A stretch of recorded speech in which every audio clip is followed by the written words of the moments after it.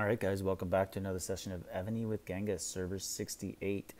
Been a while since I made a video. I was live streaming for the All-Stars, and I'll tell you, that was exhausting. It was from 1 a.m. till 3 a.m. my time, 3 times for that week. That is not fun. I wish that they would change that in the future and maybe have time zone dependent brackets. So maybe only in the finals does everybody have to meet up at that time slot that isn't very favorable for the North Americans. Maybe have Eastern Western Hemisphere semifinals, something like that, so that everybody could play maybe at their, I don't know, 10 p.m. time or something like that. But I understand for the finals, you'd have to have a time where it's not ideal for somebody. But during the work week, it doesn't work. But anyways, that's my little rant there on the Battlefield All-Stars. But it was still something to see, learn a lot watching it. And one of the things that we get to see was sort of a little bit of a preview for this new announcement. So the Battle of Chalons preview. So in here, you could read all about the history of the Battle of Chalons. That's not what we're here for. But what we are here for is the new style of Battlefield. So it's going to have some sort of all-stars to it, is how I interpret this. And this is probably going to be for Battle of Guatemala, because in here it talks about getting points by attacking monsters as well, right? So here in the new Battlefield, and we look down at the second point there, players can earn scores by killing monsters, troops of the opponents, and occupying buildings. So there's no monsters in BOC, so this has to be a BOG edition. And then it talks about having 4 alliances, and you get into a little group, a round robin, and you play each other in order to advance. So I like that.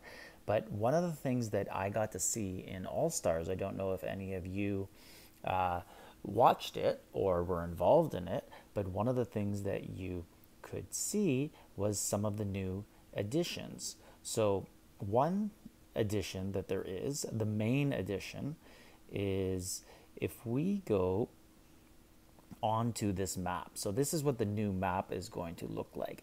And you can see where my arrow is pointed, and it's right above the castle. Well, right above the castle, there is this new building. It is a rally capacity increaser. So you will gain 15%, 15% more to your rallying ability, to your rallying capacity ability for your alliance if you occupy this building. Now it's on an island, so not every... In All-Stars, there was a lot of players. There was 50 players, and this island could probably only hold about 30 keeps. So if you're in a full battlefield and it's 20 versus 20, not everybody's going to be able to fit on this island. But let's face it, we all know most of our battlefields don't have 20 versus 20, or not everybody enters at the same time. So if one alliance enters quicker than the other, well, they can occupy this area and keep it. But again, can you fill a full rally? That's obviously going to be important and a factor whether you go for this building. Now, another important thing that's going on is, if you could see these 2 red dots I have, and there's 2 more on the outsides of this map.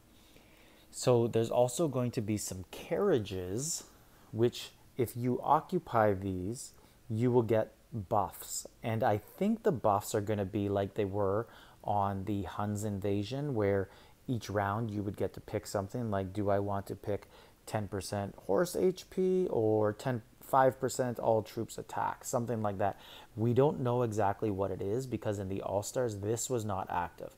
The rally hall was active. And from what I saw, honestly, not everybody fought for it. In the 3 rounds that I streamed, only once did one alliance really go for the rally hall and try to hold it the entire battle.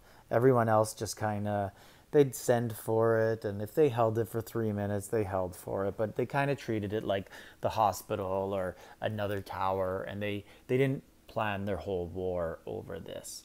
So it's up to you to decide what you're going to do with it. If you're the stronger alliance and you fill your rally halls, if you're one of those premier PvP alliances, then of course, by all means, you're going to be all over that. Now, there's another thing that they had here as well. They talk about a healing tent where, so right here at the top right here, the medical tent refreshes randomly in the battlefield. Visit the medical tent to immediately heal some troops in the hospital.